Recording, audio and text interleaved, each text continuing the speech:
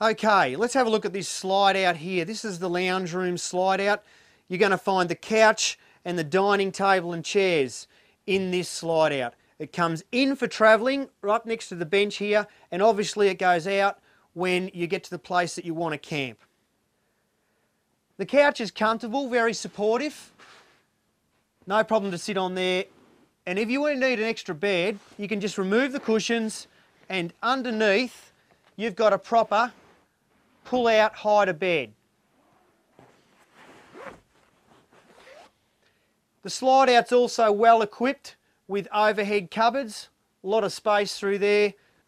The dining chairs, they are sitting in the corner here, just like you'd find in a house. Once again, I know I keep saying it, but I really want you to get the idea that the fifth wheeler is more like a house than a caravan. These particular dining chairs in this model, they clip in for safe travel. They don't rock around when you're driving down the road. They've just got this simple wooden cleat here that the chair clips into. While we're in this slide out area and next to the dining table, I want to make a special point of showing you this door that we've installed. Yes, it's a requirement in Australia to have a door in the left side of every fifth wheeler, so we install that. Now, what we try to do is make it unobtrusive as possible, but still legal. So you'll see we've reinstated the window furniture around there. It still looks really good, but it's a functioning door. If you want to get the cross ventilation, you can open that and get it going through. Robin and I found on our trip that was really handy. Up north, in the hot weather, you might not have electricity, so you can't run the air conditioner. Getting a cross ventilation through the fifth wheeler is very advantageous. Excellent idea. Now, I'd like to stress also, it's more like a house in the way you can move the furniture around.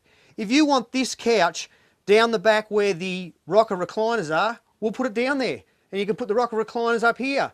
If you want to move this table and chairs down there so you can enjoy the scenery out of the big back window, go right ahead. Put it down the back and change it around wherever you like.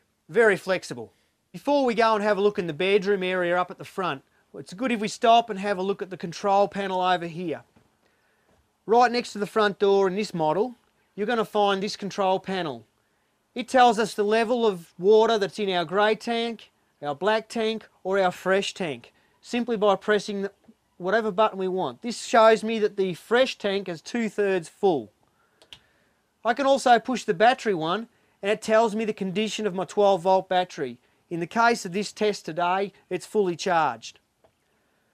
The red button on the bottom here turns on our 12-volt pump. Now that brings it up to pressure. Whenever we turn a tap on or off, it will go on or off. Pretty simple. This one here turns the gas on for our hot water.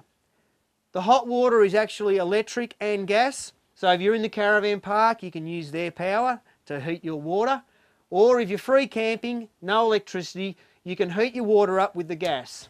That will turn the gas hot water on. The buttons across here are for your slide out rooms. Now there's two slide outs in the living area of this model. There's the kitchen slide out and there's the lounge slide out with the couch and the dining suite in it. If I simply bring that one, if I hit it in, that slide out starts to come in. And out, of course. Just like that. So that's the point, obviously, where you used to bring your slides in for travelling or to put the slides out when you've come to the spot you want to camp. Coming down the wall, you'll find these three are the light switches, and then further down you'll find the fire extinguisher, and next to it is a gas detector. In America, it's compulsory for the fifth wheelers to have a gas detector. It's similar to our smoke detector, which the fifth wheeler also has, and it lets off a beep, a similar sort of high-pitched squeal if there's a gas leak. A really handy safety device. As we move up into the bedroom area, we'll just stop and have a look at the controls here. These ones are for your heating and cooling. It's a standard style thermostat that you turn up and down to achieve the temperature that you want. The fan control, you can have it automatic or just manually on or off. And then you'll have cooling and heating. Now the cooling is ducted air conditioning through the roof, and the heating is ducted in the floor. Now they're very effective. We found when we were travelling that although I know they're a big compartment, but they really still are a confined space. Because they're well insulated, they heat up or cool down very quickly. This is a carbon monoxide detector. The American standards for safety are very good. So you've got the gas detector, the smoke detector, and a carbon monoxide detector. Really handy. Through this door here, you're going to find what everyone needs sooner or later is the toilet. Now they're a little bit different to the toilet you'll have in your house, but the similar sort of thing. Obviously you sit on it. Lift this up, a standard sort of toilet. The flushing operation is a little bit different. It's a foot operation on this particular model. If I push that lever there with my foot halfway, it'll fill the bowl with water. Then once the bowl is full of water, I push it right to the floor and it empties it into the black tank. The next thing we come to in the fifth wheeler is the vanity unit. That's pretty standard, same as you'll find in a bathroom of a house. But underneath it in this particular model, you'll find the electrical switchboard. We've got to do a lot of alterations to the electrical system of the fifth wheeler to meet Australian standards. As you can see from the switchboard, they have been replaced. The American one has been replaced with the Australian circuit breakers and the safety switch. This is the same as the safety switch you'll find in a house, and it protects people from getting electric shock. It's really important. Next to it in here, you'll see all the automotive fuses. This is your 12-volt switchboard. Once again, all standard auto fuses you can buy at any shop. In behind here, in this particular model, you'll find we've installed 2 transformers. We retain the 110-volt appliances because if we were to replace them with the 240-volt appliances, it would add about $10,000 to the price of your fifth wheeler. There's no trouble with operating through the transformer. All the electrical requirements that are needed to bring them up to Australian standards, it's right up our alley. We are an electrical contracting company as well. All these electrical items, right up our alley. We love it. We actually rewire the whole fifth wheeler, take out the American solid cable and install Australian stranded cable. Just behind me here you're going to see the shower. There's plenty of room in there for cleaning yourself up.